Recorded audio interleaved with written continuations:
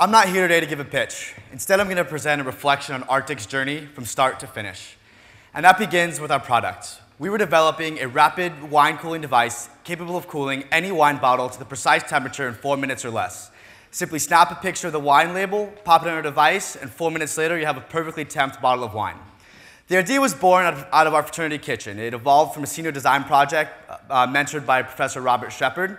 We applied and won a couple competitions over the spring, and with the blessing of Tom Schreiber, we applied to eLab over this last spring. We hired, with the funds from our competitions and the mentorship and guidance from eLab, we hired an industrial designer to incorporate our customer discovery into what it looks like prototype. We invested in research and development, lab equipment, prototyping materials to build a working prototype. And what I want to do today is talk about a little bit about some of the lessons that Brian and myself learned throughout this journey. Some of the things that we will continue to do for our next venture, whatever that may be, and some of the things we'd like to change and fix going forward. And the first is the importance of customer discovery. I'm going to talk a little bit about an aspect of customer discovery that's not mentioned so much in the literature and what Steve Gall will tell you in eLab. And that's the importance of external validation.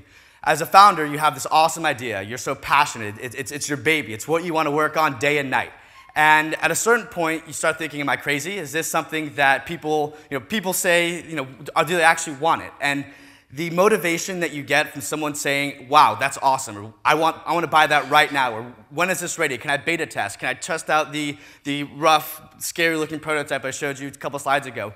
That gives you the passion, the founders the passion and the motivation to continue working on the idea, the motivation to stay up all night, 3 nights in a row, building and testing so you can have an awesome presentation the next day. And that leads us to the next point, the importance of being results-oriented. You have this big goal. We have this big goal of bringing a product to market. And to meet that goal, for a hardware product, it's quite an undertaking. There's a million little goals we had to achieve. And recognizing that there are those smaller goals that you have to achieve, those milestones, and achieving them, taking them one step at a time, whether it's your customer discovery phone calls, whether it's a pitch competition to afford the funds you need to continue to prototype, or the prototyping itself, building prototype after prototype and learning from each of those. That was really important for us, and that's something that we did very well. And in order to maintain that results-oriented focus, what we needed, especially for Brian and I, was excellent communication and organizational skills.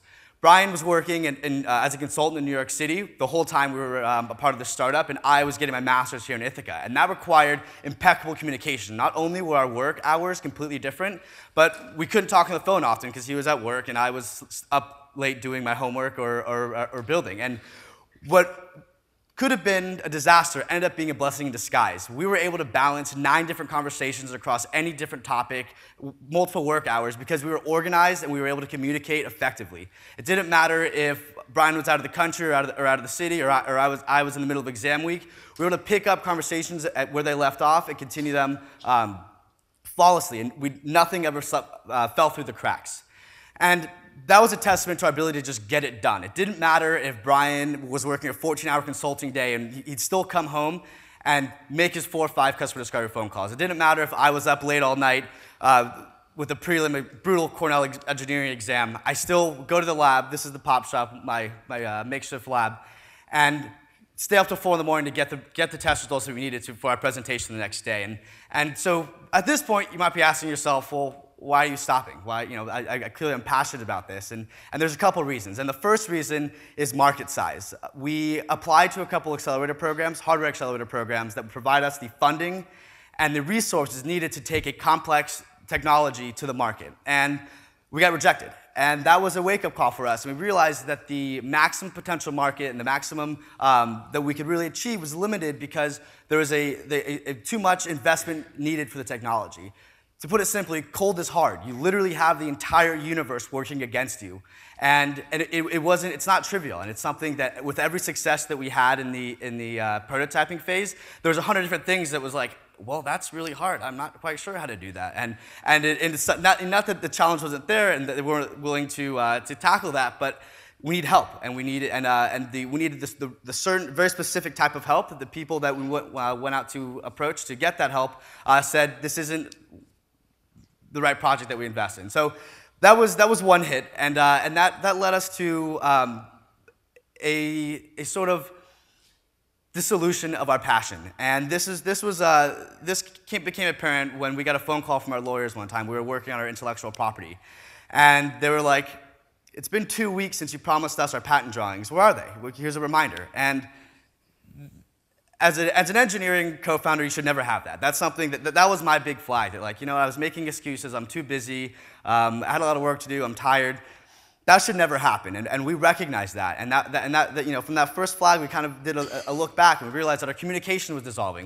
Where Brian and I literally had to put limits on how much we talked to each other because that's all we did is talk about Arctyc. It was once a week, once every 2 weeks we talk, and we recognized that we had the passion before, and we got results from that, and we didn't have that passion anymore, and we started not getting results, and that's one of the reasons why we decided to stop.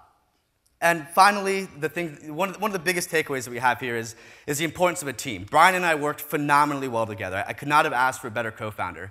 And we had A players on our team throughout our journey, but what we didn't do a great job of was motivating them and getting the most out of them. And what it really boils down to is there's a difference in motivation between a co-founder and a founder. This is our baby. I just want to work on it because I want it. It's what I put hundreds of hours, maybe thousands of hours into at this point.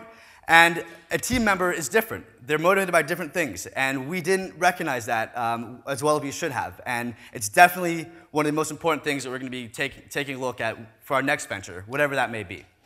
And finally, I'd like to thank a couple people. First and foremost, I'd like to thank the eLab teaching team, Steve, Ken, and Tom, for providing us the resources and guidance throughout this entire journey and providing us the safety zone to experiment and try new things and give us the guidance and tell us when probably shouldn't do that.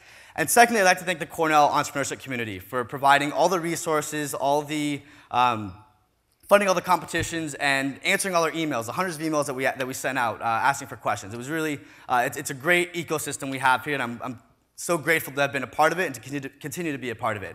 And lastly, I'd like to thank my co-founder, Brian Dunn, who's watching this live stream from his office in New York City. I could not have asked for a better co-founder, and I'm excited to see where we end up.